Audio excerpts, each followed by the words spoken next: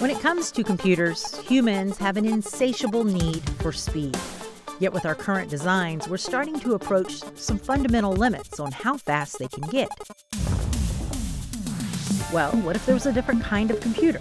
One that ran faster, used less energy, and all the while cut back on pollution from electronic waste. Well, that's all science, no fiction.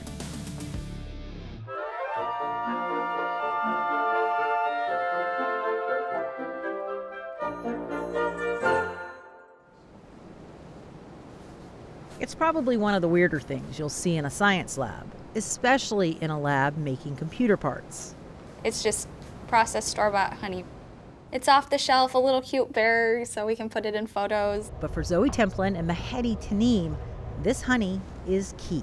Because it is cheap and it is easily accessible to everyone. It also has natural chemical properties that make it a promising foundation for a new kind of environmentally friendly computer component being developed in the Pacific Northwest. Electronics in general produce so much toxic waste. Like, it really is a devastating amount of electronic waste that occurs. The world produces about 50 million tons of electronic waste per year. Only 20% is recycled, meaning the other 80% ends up in landfills. Using honey instead of materials like silicon in computers would make recycling easier and less toxic, because honey breaks down in water. I would love to see this become a stepping stone to having electronically clean waste and actually getting organic materials out into your phone, into commercial use. The computer part the team is building is something relatively new in the world of electronics. It's called a memristor. Memristor is a portmanteau of the words memory and resistor, both essential for computers. Honey has the chemical characteristics needed to make memristors work. So they have big molecule chains in the material, and we need those molecule chains in order for us to make our devices. The team also focused on honey because it's stable and doesn't spoil. And unlike traditional computer materials, producing it actually benefits the environment. We are going to drop honey on it. Templin uses a centrifuge to spin the honey into a thin, even layer. It's thinner than our hair. She'll make the memristor by sandwiching the honey between two metal electrodes.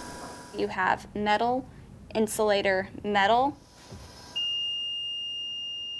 The memristor's combination of memory and electricity resistance is unique in electronics. But there's another place where this combo is quite common: in our brains. Our brains are full of nerve cells called neurons, and when we learn, our neurons create connections between each other. The points where the neurons connect are synapses. When we hear a new piece of information, a small bridge is built across the synapse. The bridge is our memory. The more we hear the information repeated, the more robust that memory bridge becomes. Our neurons and the synapse, they process data and they store data at the same time.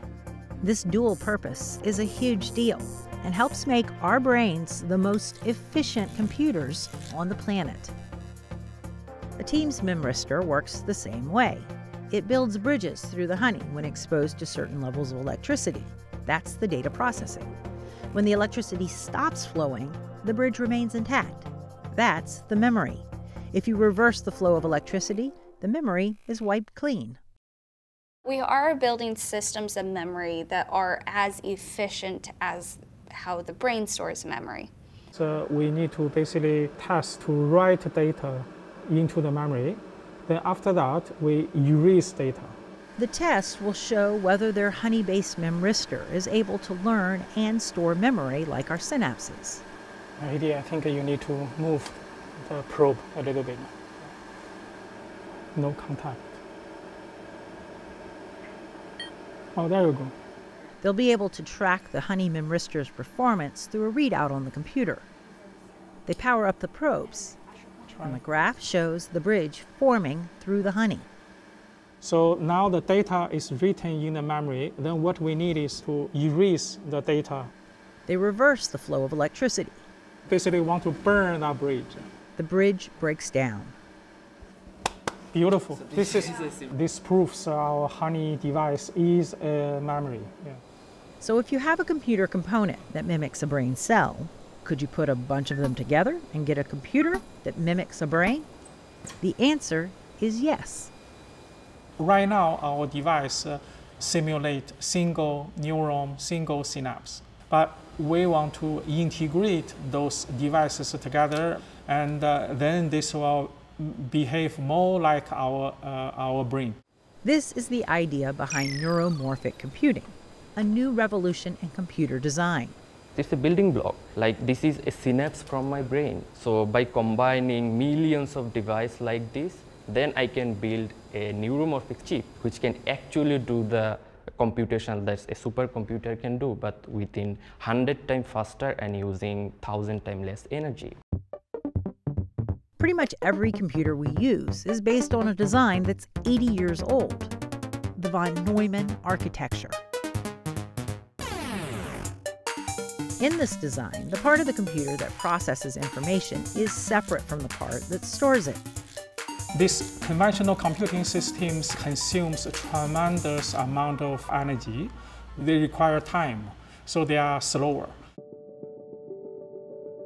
Neuromorphic computers solve this bottleneck in part by having the processor and storage all in one place. I want my research to provide a solution. That is what the team is doing. By developing a biodegradable computer component made of honey for a computer system that's more energy efficient than any we've ever seen, the team is taking computers into a faster and cleaner new age. I'm actually extremely fortunate to have been raised and grown up in the Pacific Northwest that cares about the environment to this level where I can do research that could truly help the environment in a way that really hasn't been explored before.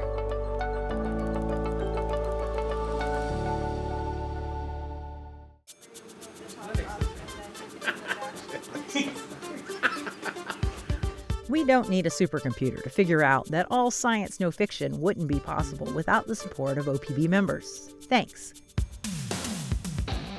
And don't miss out on any of OPB's science, outdoors, and arts programs by subscribing to OPB Insider at opb.org/allscience.